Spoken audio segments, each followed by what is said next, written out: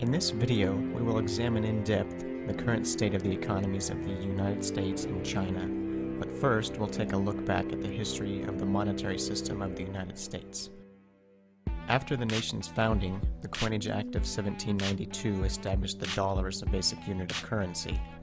According to the U.S. Constitution, Article 1, Section 10, no state in the Union should make anything but gold and silver coin a legal tender. Under the Act, dollar coins were to contain 24.1 grams of pure silver, and $10 eagle coins were to contain 16 grams of pure gold. This gave a 15-to-1 silver-to-gold ratio, which was updated in 1834 to 16-to-1. From 1873 to 1900, the nation slowly switched to a gold-only backed currency. Toward the end of World War II, the Bretton Woods Agreement of 1944 tied world nations' exchange rates to the US dollar, making it the world's reserve currency. Fast forward to 1971, President Richard Nixon ends the redeemability of US Federal Reserve notes for gold. I have directed Secretary Connally to suspend temporarily the convertibility of the dollar into gold or other reserve assets. The US was then officially on a fiat money system, dragging the rest of the world with it. And this year, the GDP of the People's Republic of China measured $98.5 billion US dollars. Starting in 1978, economic reforms in China created a more capitalist-style market, spurring incredible GDP growth, reaching $488 billion in US dollars by 1992.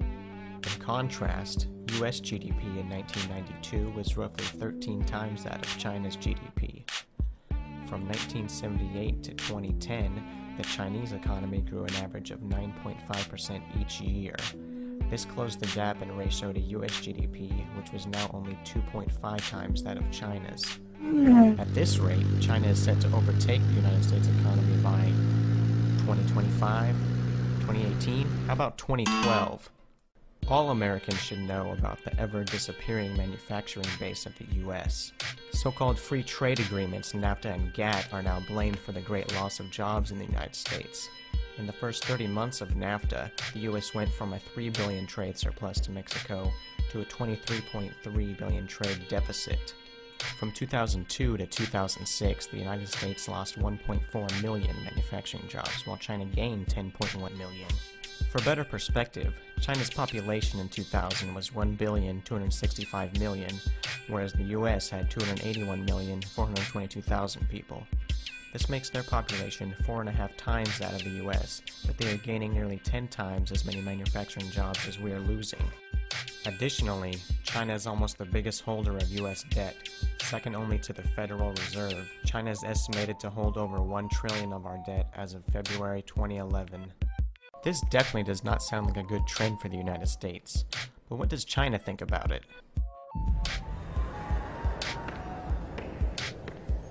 为什么强大的国家都会走向灭亡呢？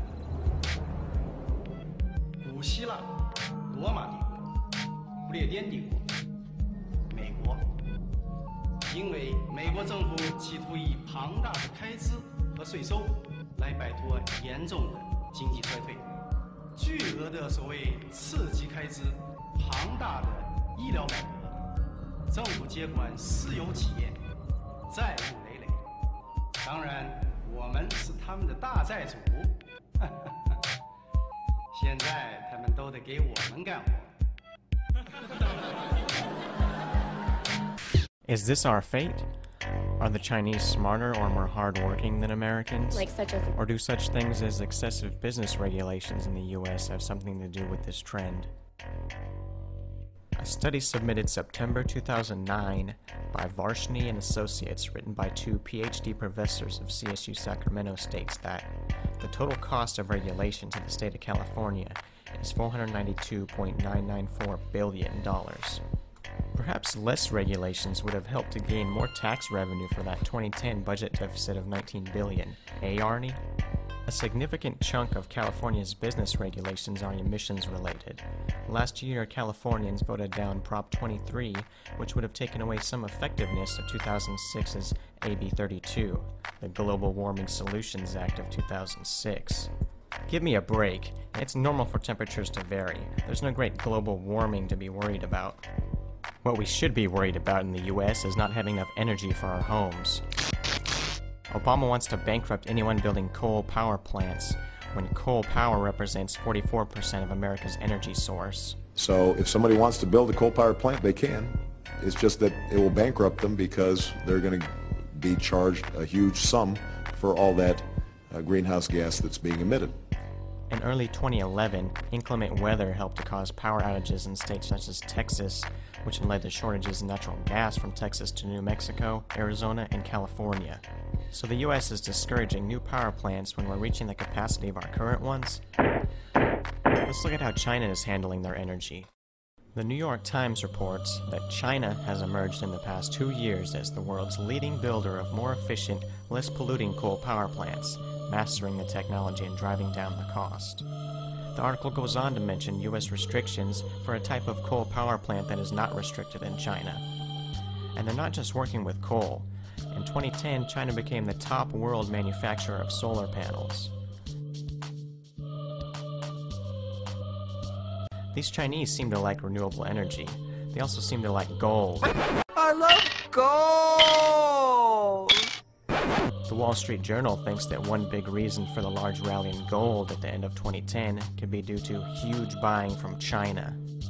China just started their first gold-backed exchange-traded fund earlier this year, after China outputted a record 340.88 tons of gold in 2010. In 2007, Chinese gold output outpaced the United States by 36 tons, 1,265,000 ounces. Gold price rose about 25% in 2010, reaching all-time highs in December. Silver, however, gained a massive 79% increase in price last year. Already in February this year, silver jumped to new 31-year highs, reaching $32.86, more than twice the lowest price of silver during 2010. Ever-increasing demand for use in latest technology keeps this commodity supply very low. China is now the world's largest silver producer and consumer. In 2010, China's net imports of silver increased 15%, and their exports decreased 60%, showing China's future trend to hoard silver. If there was a catastrophic collapse of the global financial system, China would not be in the worst position with their large precious metals production and supply. Can we say the same for Americans? Does the average American know the pieces of paper inside their wallet are backed by debt and that they should really own a commodity worth value?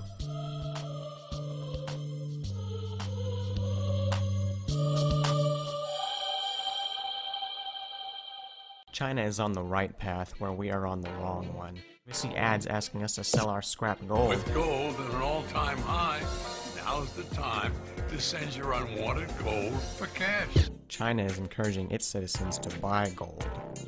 Food prices and other commodity prices are increasing, but this is not a result of supply and demand, as an example. There aren't less bananas being produced or more being demanded. The reason why bananas cost more is because there are ever-increasing amounts of US dollars being printed, whether on paper or digitally in a computer system.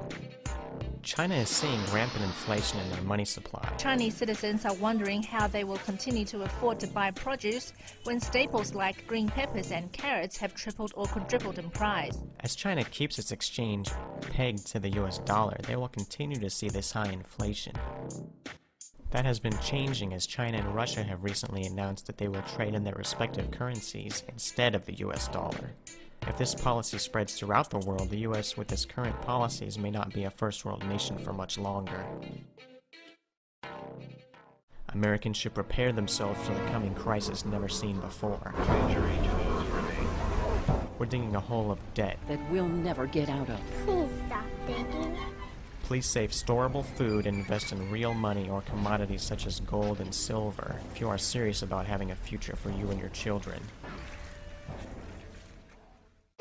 Visit FutureMoneyTrends.com for our most recent list of food storage companies and current articles regarding the coming crisis. Trace of consciousness. Trace of consciousness.